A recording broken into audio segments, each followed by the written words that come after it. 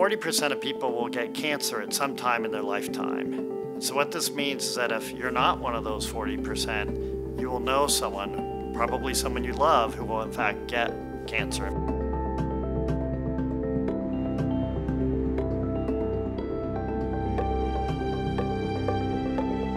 Now, cancer is a genetic disease, and it is in fact caused by changes in your DNA. But it doesn't happen directly. It's how your DNA gets expressed. Your genes are the control system for making the different cell types.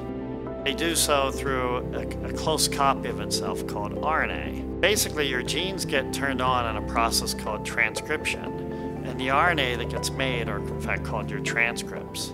So your entire collection of RNA is called your transcriptome. And really this is the, if you will, it's a closer set of information that's ultimately going to get turned into proteins.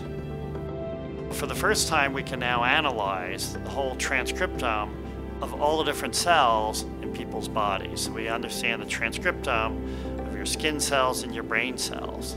Now the reason this is important is that when people get disease, actually their transcriptome changes.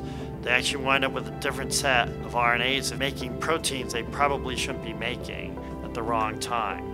So for example, when you get cancer, you're making proteins that cause cells to divide and grow uncontrollably.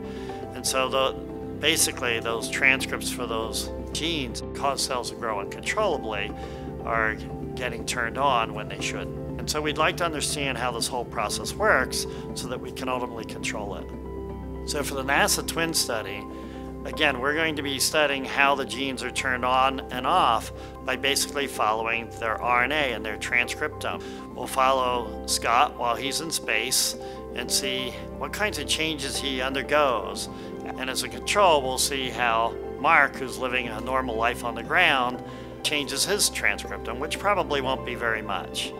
This will give us an unusual glimpse of how gene activity changes as people go in space, which will be valuable for understanding what's going to happen when they're in a prolonged mission to Mars. So the way this relates to people on Earth is that we're actually following people currently as they get various diseases and as they undergo various stresses. And we'll be able to compare what's going on with Scott with people on Earth to understand what kinds of stresses elicit what kinds of responses, and that is how are they turning on certain kinds of genes under certain kinds of conditions. Ultimately, this will be very valuable for being able to try and control the expression of those genes, or possibly just diagnosing disease early so we can catch disease early and ultimately treat people, in fact, before they get symptomatic.